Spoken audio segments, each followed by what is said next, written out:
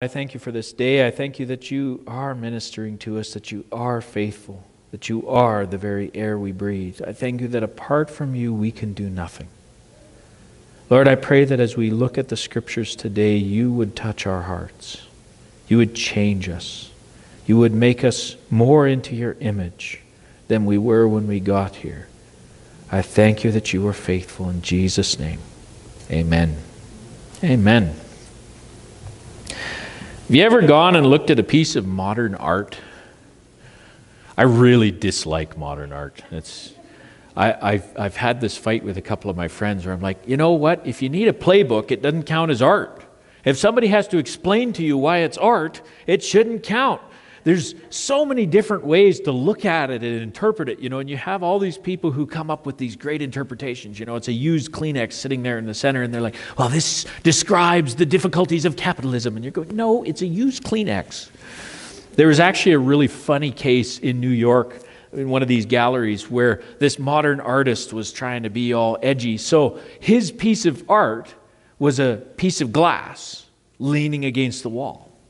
And he had a little plaque, and it was supposed to be some deep, significant thing about the eternal values of the world or something.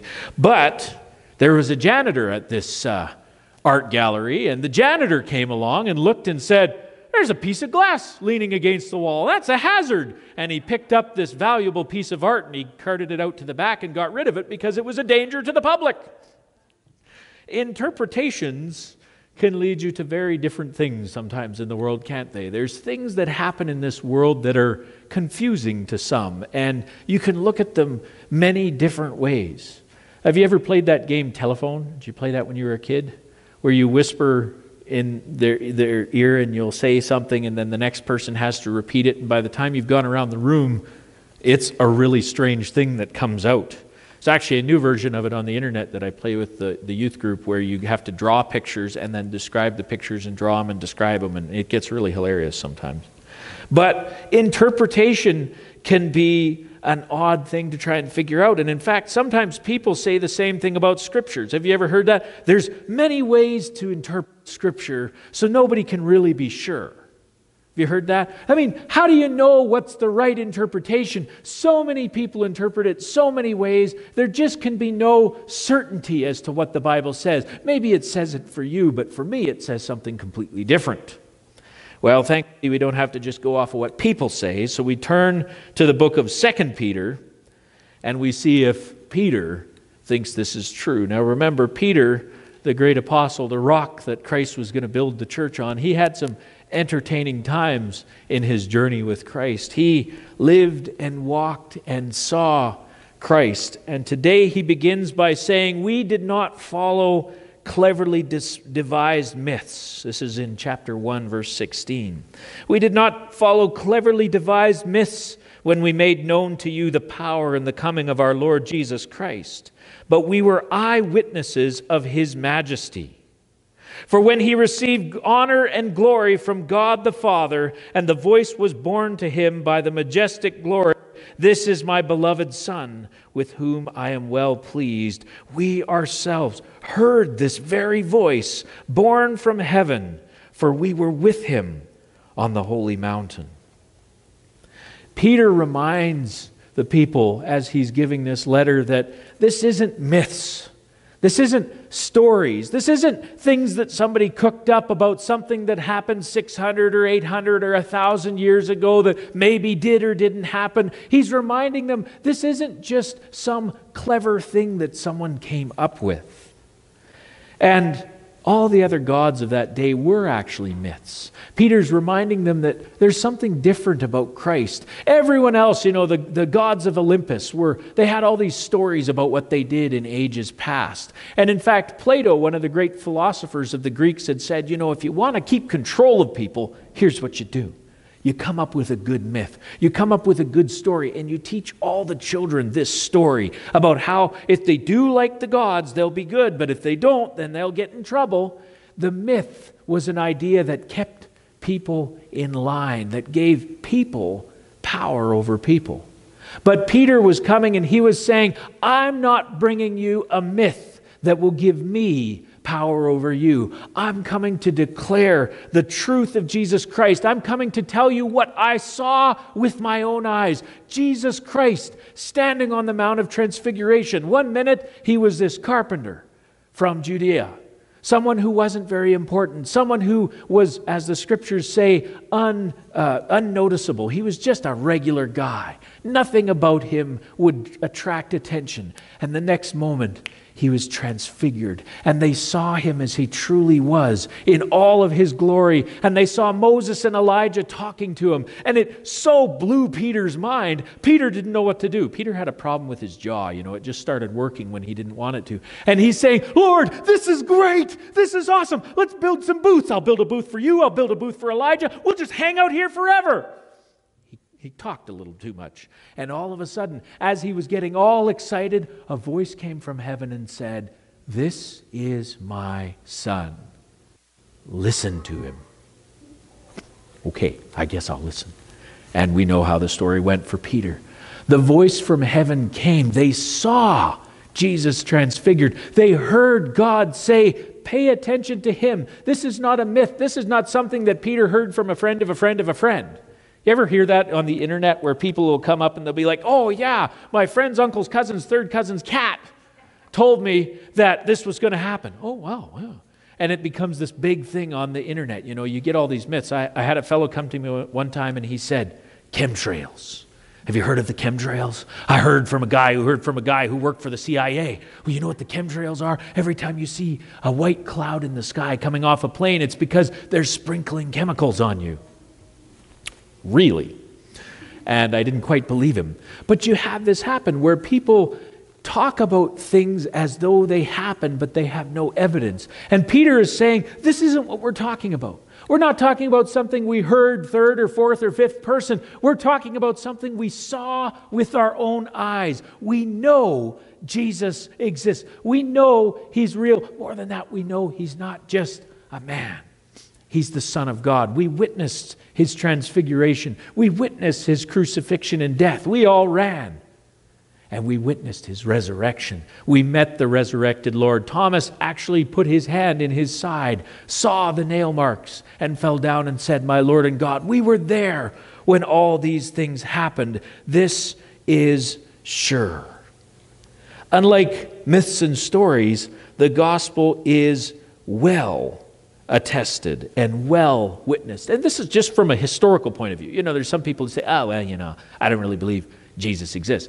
Even scholars who aren't Christians know that Jesus existed. Did you know there is more historical evidence for the existence of a man, Jesus Christ, than there is for Julius Caesar? We have more actual eyewitness accounts of a man named Jesus who lived in the Middle East, in Judea, than we have for the Emperor Julius Caesar. Just so you know. We have more attestation for the reliability of the New Testament than we have for most other ancient books. I just had to bring this out because I love reading these. Normally I don't get into statistics and stuff, but this is fun. There are over 5,000 Greek manuscripts of the New Testament. There are over 8,000 in Latin and 1,000 in other languages that are older than other manuscripts. There are also thousands of citations in the early church fathers. Did you know if we had not a single copy of the New Testament, just from the quotes in the early church fathers, you could put the whole New Testament together? So people sometimes come and they say, "Well, it's changed so much. How do you know what's true? How do you know that it's even the one that you've got?" It's regularly, completely attested by multiple manuscripts, by multiple evidence from multiple directions over many years. Did you know the oldest bit of a gospel is the Gospel of Luke? It's from the 1st century AD. It's from just a few years after Christ, like the actual piece of parchment that they have. They actually found it in Egypt in a dump. Gotta love dumps. This is why throw your stuff away, don't burn it, because otherwise archaeologists will have no fun later on. There's better attestation of the manuscripts of the New Testament than any other documents that we have from ancient time. Homer, does everyone know Homer? Homer's Iliad and Odyssey. There are less than 2,000 manuscripts of Homer. And the closest manuscript that we have is about 1,000 years from when it was actually written. Plato, you remember Plato, the great philosopher that everyone quotes? There are only 7 extant manuscripts of Plato, of which the closest to Plato is 1,000 years from when he lived and wrote. Aristotle, only 49. Caesar, only 10. Caesar wrote a great book. I love to read it about his fighting with the Gauls in France. And we only have 10 copies. We have very little evidence that the book actually existed, besides those few copies. Tacitus, a great historian that everyone quotes faithfully, only 20. And yet, for the New Testament, we have thousands and thousands of thousands. And unlike all those other ones where there can be up to 1,000 years of distance between when they were written, the New Testament is right there. We can find these documents immediately. We can find the quotes, the attestations immediately. So I don't usually throw statistics, but I want you to get this. The Bible is very well attested. It is very firm from a clear, factual point of view. But more importantly, when you look in the Bible, what does it say? Jesus appeared not to one person while they were, high on some mushrooms out in the corner. Or maybe they were out doing some ayahuasca with some people on the far side of the Indian village there.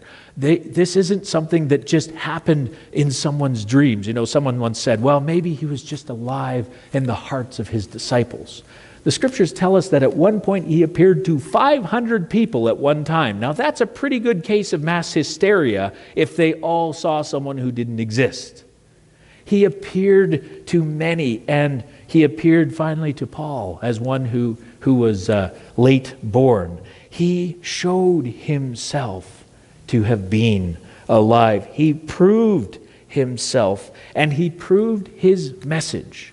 What he said? I am the I am. If you want proof that I am, here's what's going to happen.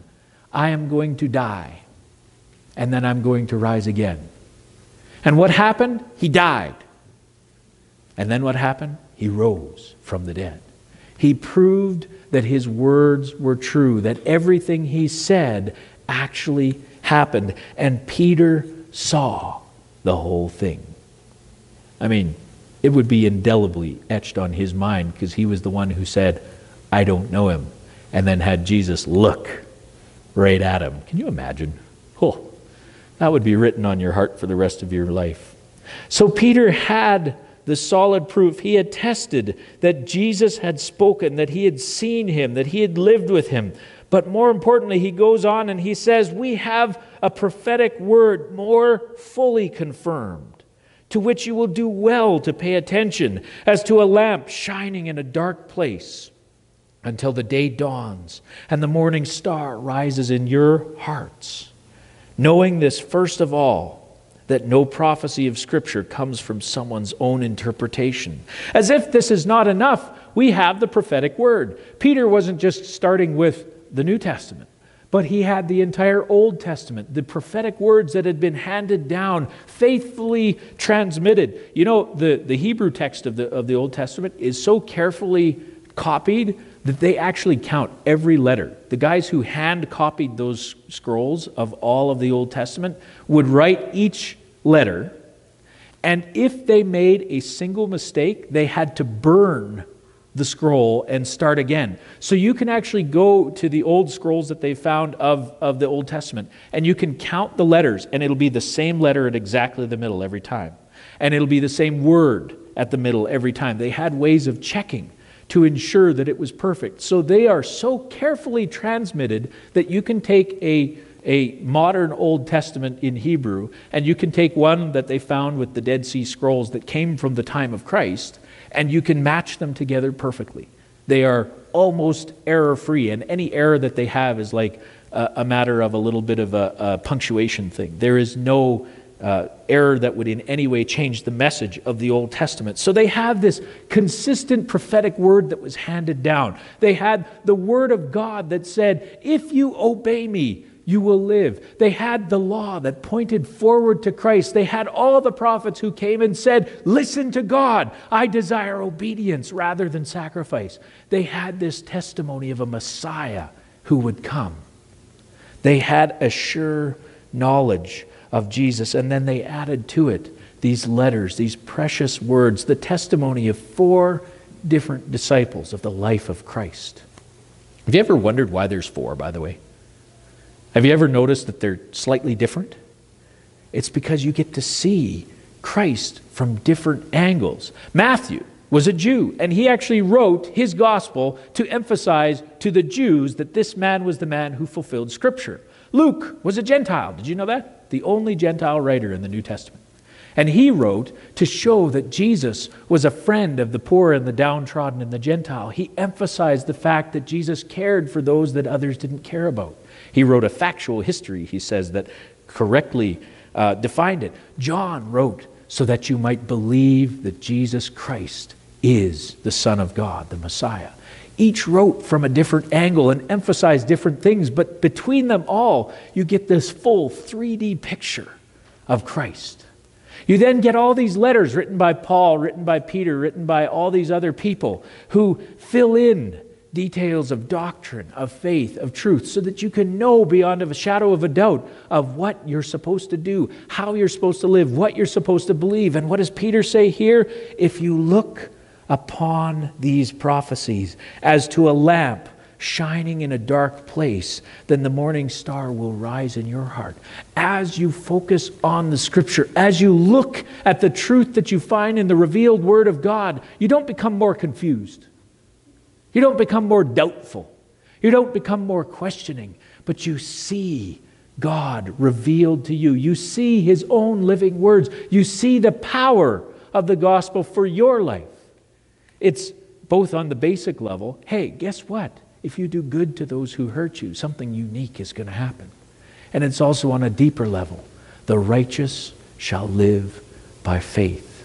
This book tells you how to be human, how to live the way you were meant to live, how to be free from the pain, the burden, the anxiety, the doubt, the fear, the struggles that come with sin, because it says there is a way to be free from sin in Jesus Christ by the power of the Spirit. And this book shows you who to put your faith in. We were studying in the Sunday school there about that fact that some people were trying to add to the gospel. They were saying you have to do other things. And Peter came along and he testified to them, I saw the Gentiles saved by faith, that God had changed their hearts, had cleansed them, not because of what they did, but because of who they believed. This is the testimony of the Scriptures. It's an idea that is so simple, a child can grasp it fully.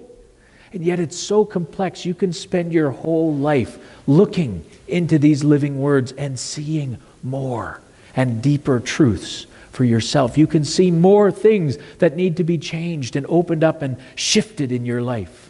There is no end of what you can get out of the Bible. It's one of the things I love the most about the Scriptures. I actually got to be Peter. Did I tell you about that? I had a class where we were doing a New Testament theology class. And the way we did it was we broke it up according to the authors of the New Testament. And I got to only read the Peter books.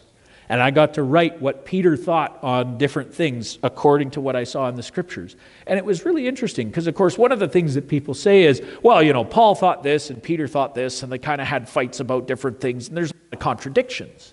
You know what we found? No matter what the issue was, when we all gathered together in our conference of apostles in my class, and when we presented our point of view, they agreed. Why? Because it wasn't just people writing these books. It was God and the Holy Spirit writing these books, and it leaves you with a lamp in the darkness and a solid rock when everything else is shifting. I got a little bit distracted last night, Brian and I. I was looking for an illustration on this point, and I was watching earthquake videos. Have you ever watched video of an earthquake?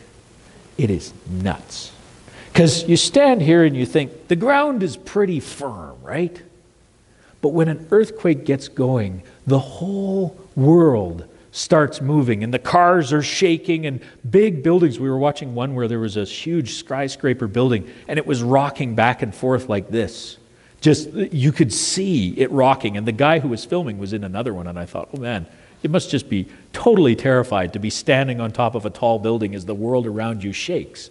But an earthquake makes even the most solid, firm thing, the ground, uncertain, unsteady, shakeable. And this is how our life can be sometimes. We get in positions in life where even the things that we thought were firm fall down. You know, maybe somebody's sure about their family. Everybody else will never betray me, or might betray me, but my family never will. Maybe it's, your hockey team. Who knows what it is that you base your life on? I mean, clearly the Oilers are, of course, the best, and you can always trust them not to fail.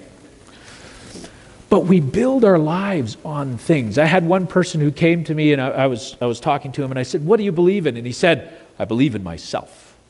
I said, "Well, that's kind of stupid."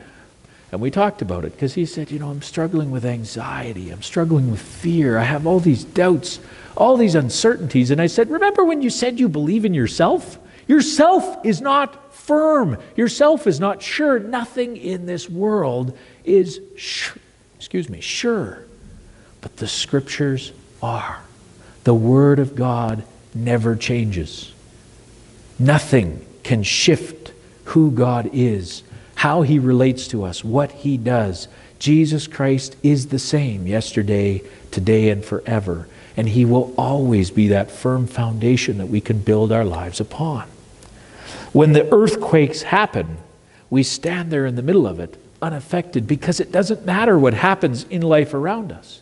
He gives us assurance, confidence. He takes away the fear.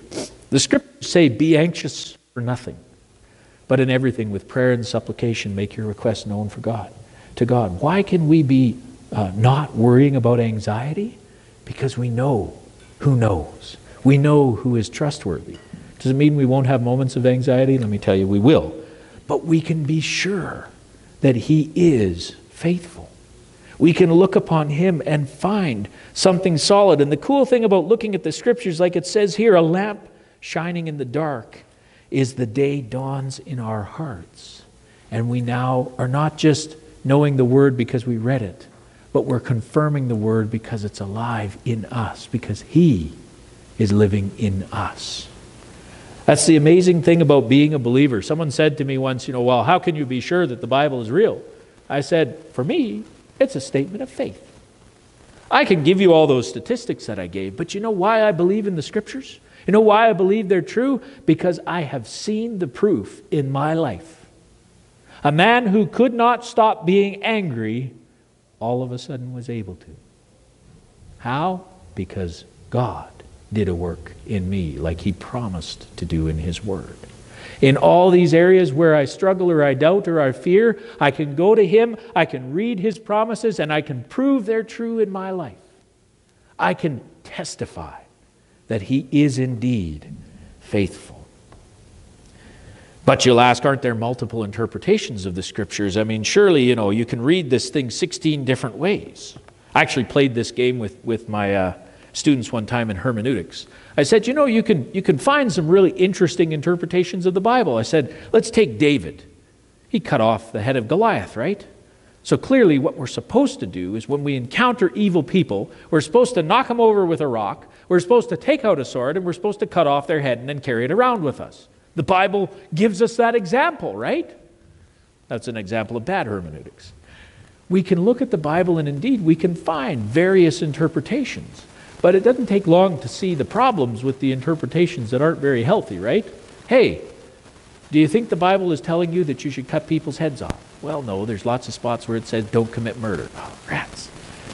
We can be confident, but we can't just be confident because of our understanding. He says, knowing this first of all, that no prophecy of Scripture comes from someone's own interpretation, for no prophecy was ever produced by the will of man. But man spoke from God as they were carried along by the Holy Spirit. How can we be confident about the Scriptures? Because the Scriptures aren't a human book. They didn't come from people trying to write clever things. Have you ever had the opportunity to read the Book of Mormon or the Quran? I've had to read both, unfortunately, the Quran more than once. It's not a fun book to read. They're different because they're human books.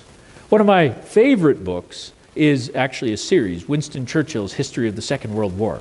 You want to read a good book. It's intense, it's alive, it's got so much personal level to it because he was at the height of government and he knew things. But guess what? It's not Scripture. It doesn't have the same life of the Bible. Why? It's a human book. It's a history written by a dude.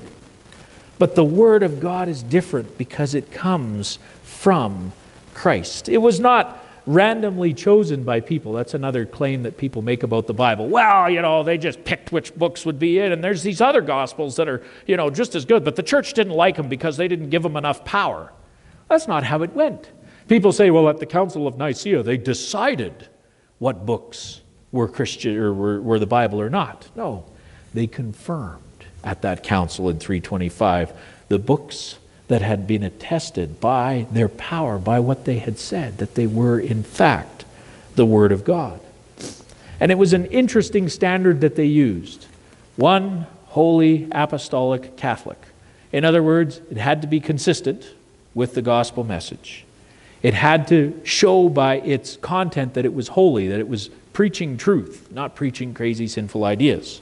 It had to be apostolic, meaning it had to come from one of the apostles. You couldn't just have any old person write a book and say, oh, that's clearly Scripture.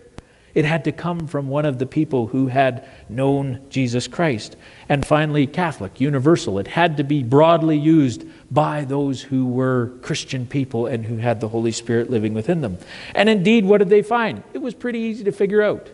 Have you heard of the Gospel of Thomas?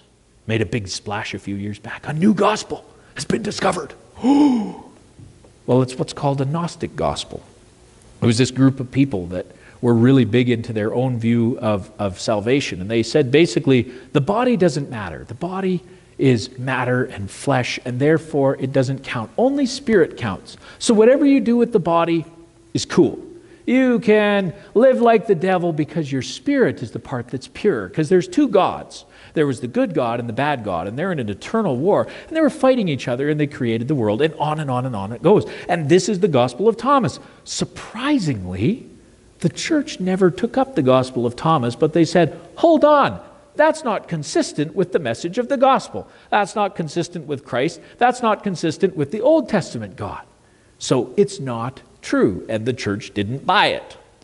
Many people have tried to create fabrications, and it goes on even to today. There's people who try to change the Bible today or who say, I hear specially from the Lord, and I have my own revelation. Yes, I know the Bible says this, but good news, it's not true anymore.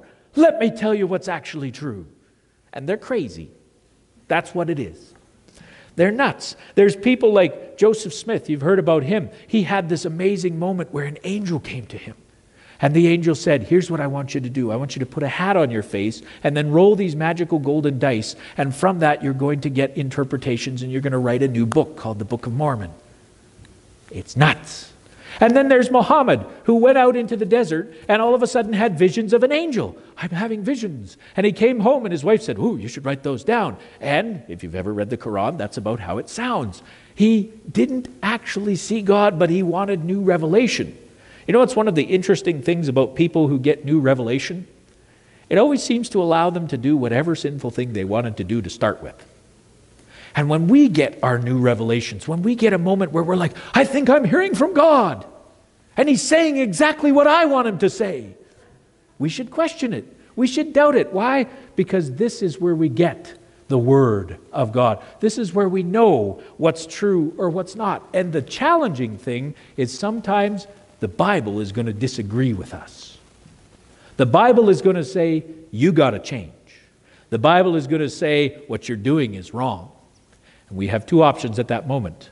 We can decide that we can be like God, knowing good from evil, and we can follow the same path that humans have always followed, or we can say, God, it knows what's good for me, and I must submit to Him. In my theology class, I give this illustration. We can either look down in judgment upon the Scriptures, or we can hold it over our heads and obey it. There's two ways to approach the Bible. And it's always been that way, even back as far as Peter, who had to remind people about the truth of the Scriptures. No prophecy was ever spoken by the will of man, but the Holy Spirit wrote the Bible. 66 books, attested and confirmed, living and active, sharper than any two-edged sword, able to divide even bones from marrow, soul from spirit. This is not just a human book, and it should not be treated as a human book. The Bible that we hold is not loose. It's not flowery. It's not the words of mere men, and it's not there just to make us feel good or medicate us until we die. It is there to show us God, and in showing us God, to provide us salvation, freedom from sin. And it will never change. Jesus Christ is the same yesterday, today, and forever. So Christ was seen, His word received, so we can confidently believe. God has spoken to us. Isn't that amazing? The God of the universe took the time to say, I'm going to show myself to you. He revealed Himself in His Son, Jesus Christ. Jesus walked with His disciples, talked with people, healed, ministered to people, bled and died for people. And Jesus Christ rose again to prove that what He said was true. There's no question of this, but there's a great assurance. God gave us the Bible, and it's not a dark mystery, a questionable or a doubtful thing that we can't know or we can't be certain of, that we have to seek and hope and pray that somehow we could possibly be right. The Bible is sure, and we can know what God wants us to know for our lives, for our faith, for our walk with Him today. We can be assured, even as a child, that we know the truth and that the truth will set us free. And this Bible yet can be complex enough that we can spend this lifetime of ours digging in and knowing God more every day. We don't follow cleverly devised myths. We don't follow the words of men. We don't need some secret method so that we can somehow find the silver bullet that someday maybe will provide us with a way through where everyone else isn't going to make it. We can have confidence that we can open this book of the Word of God. We can find clear, clean, refreshing truth of a God who gave Himself so that we could be saved from our sins. This book gives us a standard to live by and to follow in our everyday and our every action. It gives us hope and assurance that we can know what we're called to do, that we can truly live the way He meant us to live. We can have confidence in Him. So here's where I get to meddling. CCF, you guys, me, are we confident today in the truth of the Word of God? Do you believe it? And if you believe it, do you live it? Do you believe that this is the living, breathing Word of God, the truth of Jesus Christ? And if so, are you submitting to it in your life today? Are you willing to recognize that you have to follow the whole thing? As the Scriptures say, you can follow the whole law, but if you're short on just one point, it doesn't matter. You must believe in Jesus Christ. It's not enough to be good. It's not enough to try hard. It's not enough to make your own way or to set your own rules. You have to listen to the one who built you. You have to hear His words today for you. Now, as we talk, guys, this is one of those times when the Holy Spirit will be speaking to you. So listen. He's going to be saying to you, here's something that you're not listening to. Hey, Pastor Matthew's talking. Listen. Because guess what? He does the same thing for me every time I go and I read the Scriptures. Hey, Matthew, here's something you're not doing. You ought to think about that. You ought to change.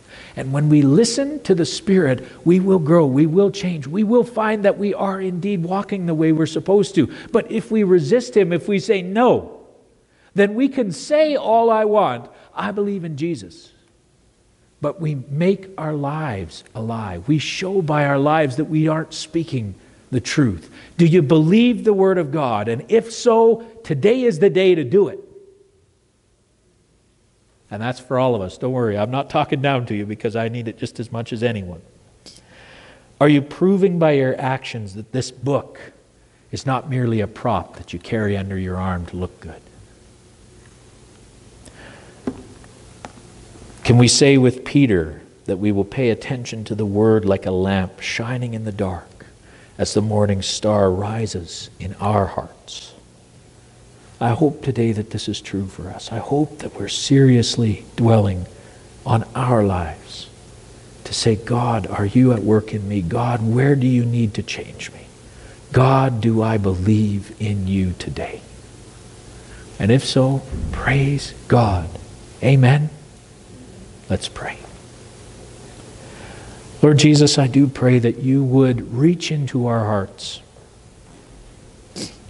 Lord, if there are some among us that don't know you yet, that have yet to surrender, I pray right now that you would speak clearly, that you would cut through any other consideration, any stop, any hindrance, that you would show yourself to us. Lord, if there are those of us who are in rebellion, who are resistant, who are not listening to you, I pray that you would break us down. Do what it takes that we may be humble, that we may follow you. Lord, may we trust you. Give us the power and the strength by your Spirit to do what you've called us to do. May we be alive. May the morning star rise in our hearts. In Jesus' name we pray. Amen.